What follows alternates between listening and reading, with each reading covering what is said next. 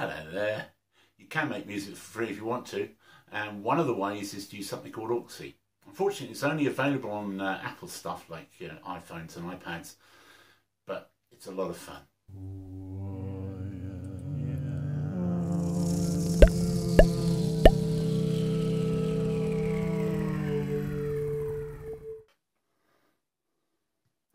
This is drums, this is bass, this is other music, and this is other music. So I mean, this could be, like chords, sort of like pads or whatever.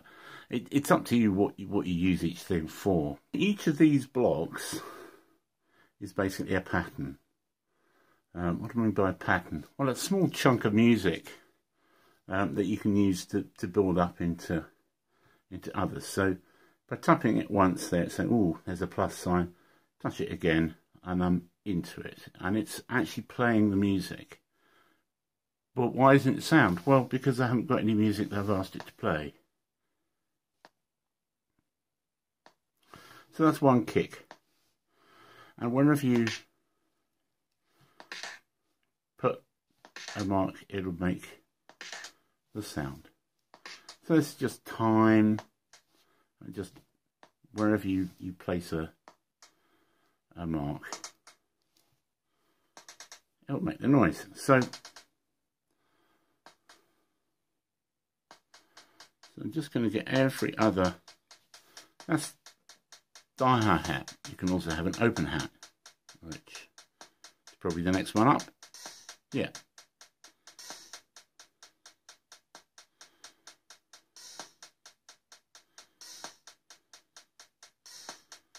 So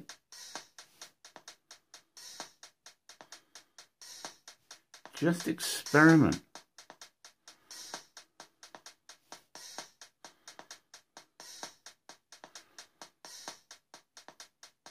And you might decide that that's what you want to have as your sort of basis. You can stop here. By holding on it like that, you can duplicate it. And so we can now edit that one.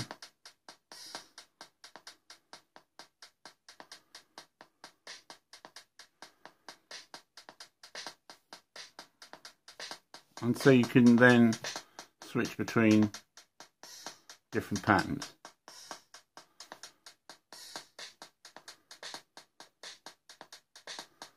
And then up the top here it says how many bars there are. So you can actually make that over 4 bars. And you can actually go to each bar in turn here. You can select loop, so you're just concentrating on the one bar. The bar, by the way, in music is just a chunk of time. So there's usually 4 beats in one bar. So that's 1 beat, that's 2, that's 3, that's 4. So that's the bar. You can have subbeats, of course. You can divide it up.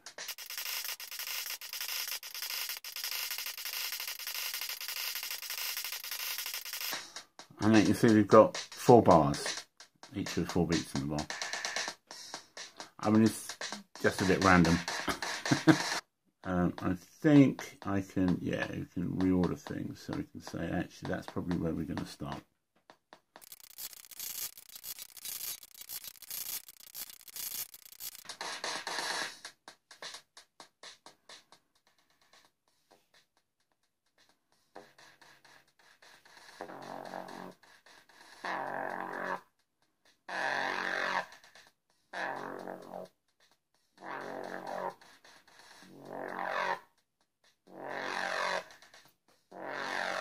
And you can hear that these are, doing different things to the sound. So this is affecting the, what we call the envelope.